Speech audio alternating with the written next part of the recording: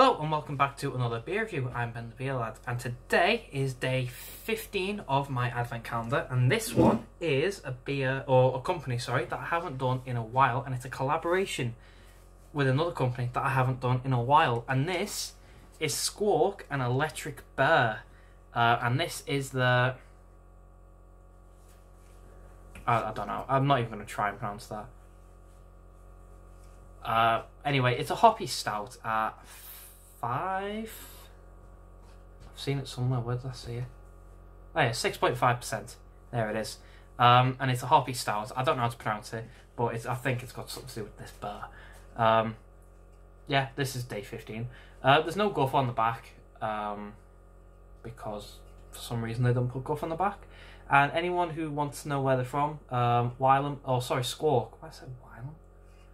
Squawk are from Manchester, so anyone in the M12 area, have a look around, see if they got a tap room. But yeah, that's the can. It's quite a nice little art style. It looks like a bird looking for a meal, and there's a bird there in some trees. Anyway, it looks really cool, but I'm not here to do can art. It is a vegan... I nearly dropped it. It is a vegan beer. It says that literally there. Look how tiny that is. Doesn't really have it plastered anywhere else except in that little dot that you can't even see compared to Squawk and Electric Brew or Electric Bear. There's just a dot and you wouldn't think of anyone. But it's a vegan beer. But anyway, it says pour gently, may contain sediment. But besides that, oh, hold on, it's gone past its best before date. Its best before date was the 4th of September 2022, and it's currently the 15th of December 2022, so it's just over 3 months out of date, but it shouldn't really matter. Anyway, let's crack it open and see what we've got, shall we? I don't think I've ever had a hoppy stout before, because stouts tend to be malty and dark and bitter, and hops tend to be light and fruity and not bitter. So I guess we'll find out. Right. Just get rid of that. There's a lot of carb clung to the glass, so I'll just... That'll do.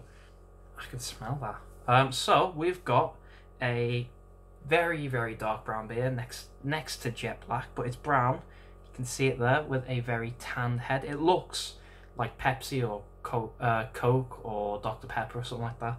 It looks very, very lively. Let's get some and see what we get, shall we?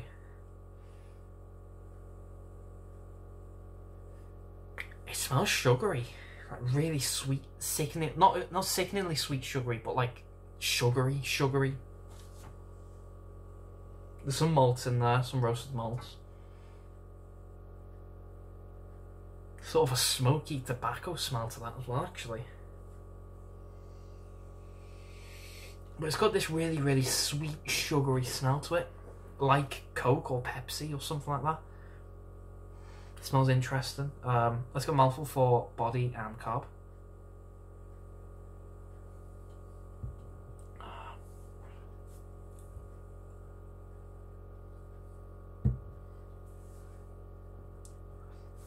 Carbs medium, body. Carbs light medium, going medium. It's there. I can't really tell. Body's light. Let's get a big old taste, shall we? Cheers.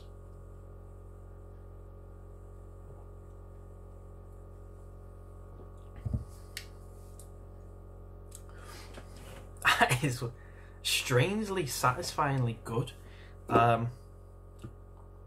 It's dark and bitter, but then it's also sugar and sweet and interestingly nice. That's strange. I don't know what to think of that. In a good way, like it's just really, really interesting.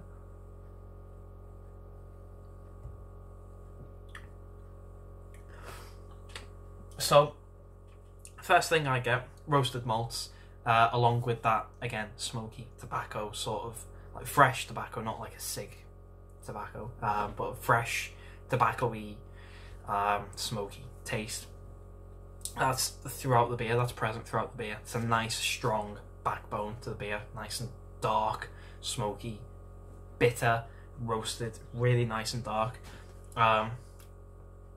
On top of that, you've got a floral taste to it. It's yeah, floral, I guess is the best way to say. It's sweet, but not fruity sweet or like sugary sweet. It's that sort of sweetness that, pardon me, it's that sweetness that comes with sort of floral flavours, which is quite nice. It does have a sugary sweetness in there at the end of the beer, but in that middle bit, it's very, very, very floral. Again, it's another one of these beers. It reminds me of Tartarus, jasmine, hibiscus, that sort of spice, floral taste. It's really, really nice. That goes, and like I said, the sugary, sweet taste comes. It's literally just a kick of sugar right at the end, a kick of sweetness, and then that fades back into your roasted malts and that smoky tobacco flavour. And then that all fades into this really, really dry. It is dry. It's like the Sahara Desert in my mouth right now. It's so dry.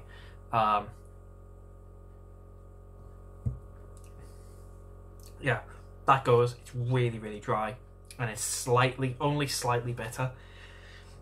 But it's interesting because I've not had a stout like this before.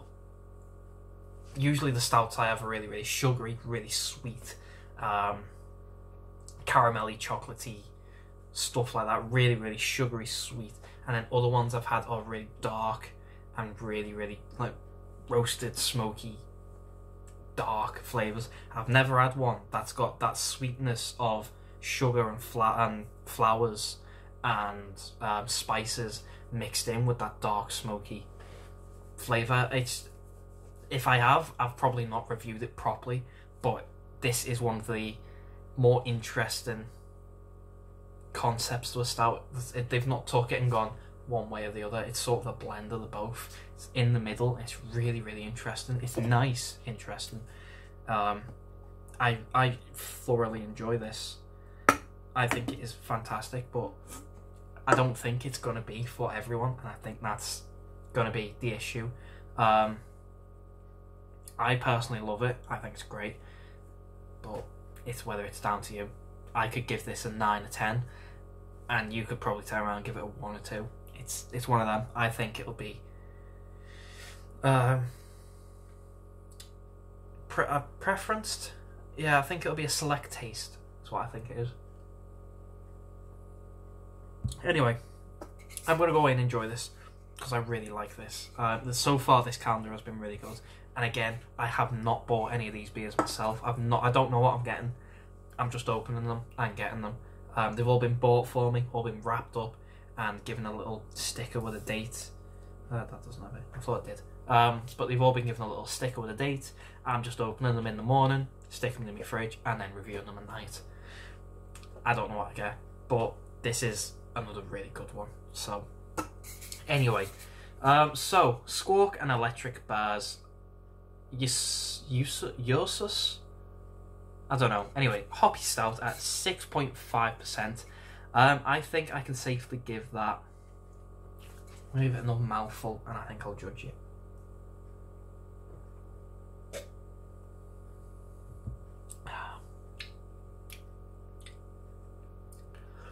I think I'm going to safely give that a 9. I really enjoy this beer. Even though it is past its best before date, I don't think that really affects it. I think it's still really good. Yeah, I really enjoy it. I think, like I say, it'll be down to you whether you enjoy it or not, preference. But yeah, 9 out of 10. Well done, Squawk. Well done, Electric Bar. Very, very nice beer. If you've had this before, please let me know. Let me know what you think, if you like it, if you don't. If you've not had it, I'll leave a link to Squawk and Electric Bar down below. You'll be able to get it off one website or the other. Pardon me. But if you want some of one, not the other, or you've not had one but you've had the other, I'll leave both brewers down below anyway, just so you can give it a go. If you like the video though, thumbs up, thumbs down, all that usual stuff. If you want to subscribe, consider doing so, because the show must go on, etc, etc, so on and so forth, and I'll see you later.